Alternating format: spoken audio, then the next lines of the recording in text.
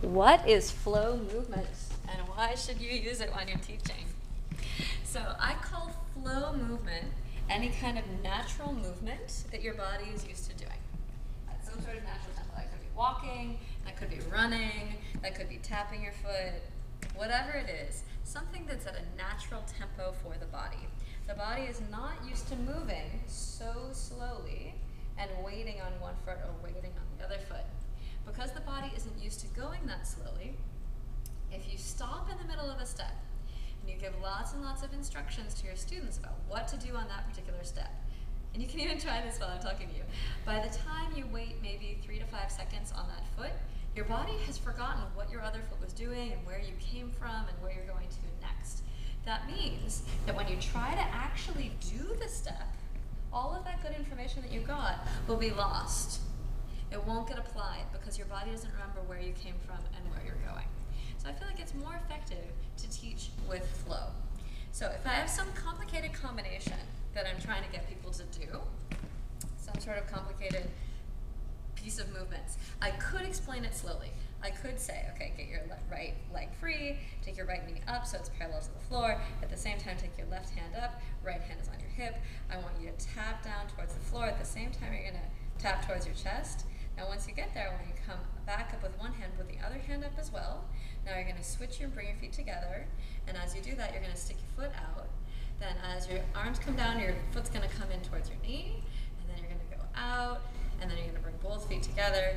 And you're gonna do it again. Now if I said to actually do that, I think most people, after that explanation, they wouldn't be able to do it. Yeah, but you spend all this time giving them all this information.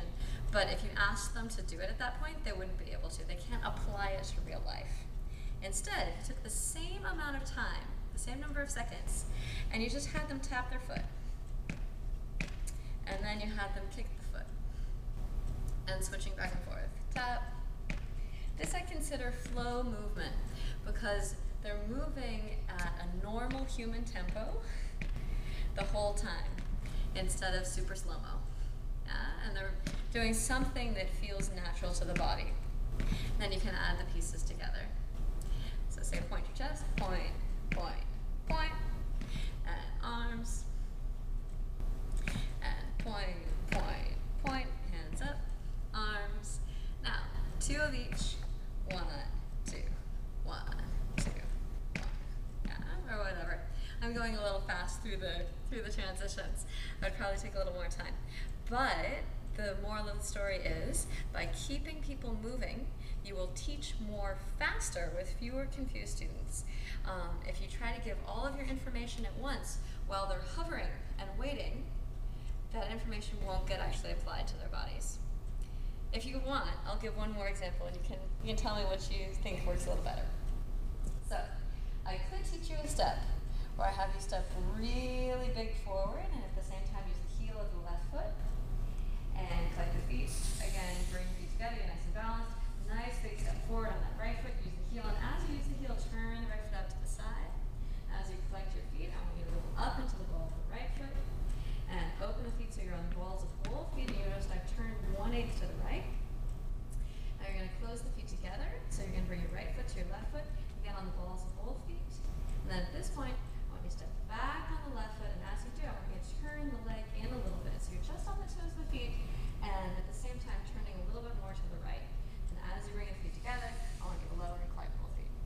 So that would be one way to teach it, which is no flow. It's going really slowly, giving too much information, in my opinion, about each step. And a lot of the time you might have noticed when you're like this, your body forgets, like, wait, what happened?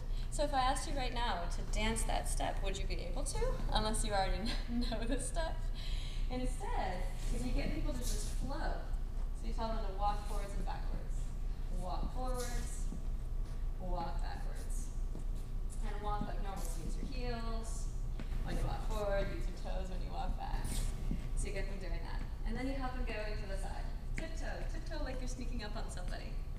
I like to always try to make the movement feel like something that happens in their normal life, or maybe not normal, but something that they've done before. Tiptoe, catch up on somebody. Yeah. And then I'd flow the movements together. I'd say, walk forward, tiptoe to the side. Walk back, tiptoe to the side. Yeah. And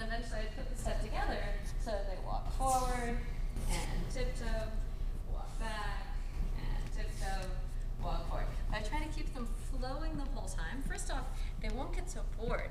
And they'll feel like they're dancing, and they'll have a better time. You can use music during more of the class, and they'll get a better workout too. So use your flow movement. Have a great time.